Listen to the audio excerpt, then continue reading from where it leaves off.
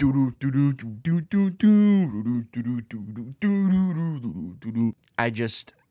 so good, and it's crazy to see where they're at now.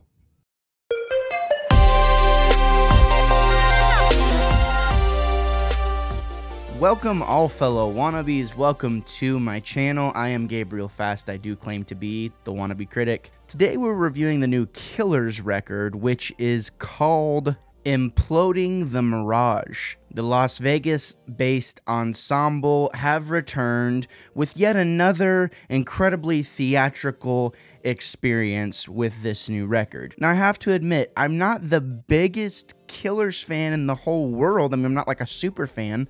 I like them. I went to go see them live with my wife on their Wonderful, Wonderful tour a few years ago. And I wasn't really crazy about that Wonderful, Wonderful album, but I definitely understand why people would like that. Killers is just kind of hit and miss for me, but I love Hot Fuss. Talk about a killer debut album. See what I did there?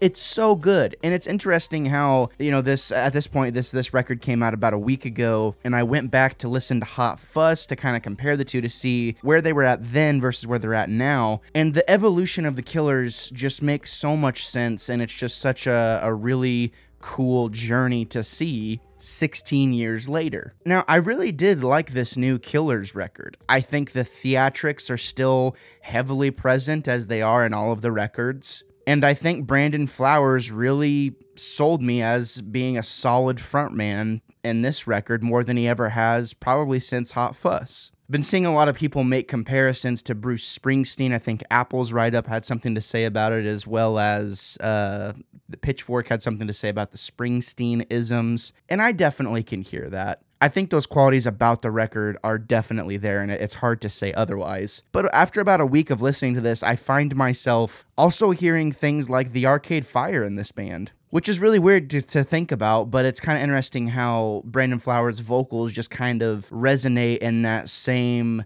belty, like, reverberated way, akin to something like Bruce Springsteen, or even something like the Arcade Fire. Like, the opening track, for whatever reason, really reminds me of Keep the Car Running by Arcade Fire. I don't know why, it's just a weird thing, you know, it's interesting. And I'm not even saying that the Killers draw inspiration from that, but I think creatives are somewhat kind of getting similar ideas, and who's to say that they weren't inspired by one of those bands?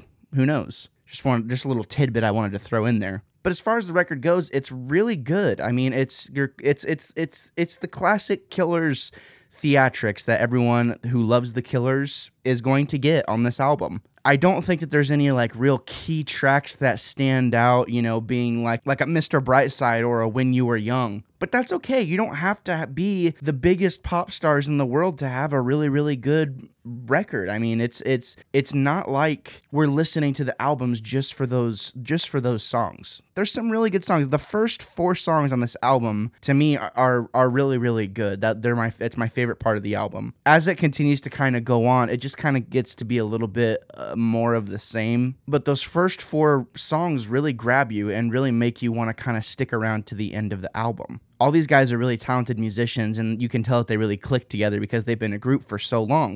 And that's always really encouraging to see whenever a band can do that. I didn't have a ton to say about this album. It was just, you know, I've been kind of thinking about it for the past week or so, and I wanted to figure out the best way to kind of make my thoughts as concise as I possibly could to make this review. So there you have it. As far as the score goes, I think I'm going to give this album a 7.5. I think it's good. I do think you're going to listen to it a few times. I don't think this is going to be at the top of anyone's like best albums of 2020 list or anything like that. But I do think it's a solid listen to keep in your rotation for a while until you find something else. In the end, it's a great time. You should definitely check it out. Well, that's going to wrap up the review. If you liked what you see and you want to see more, definitely check out the other videos I have. There's going to be a video at the end of this video recommended to you to watch.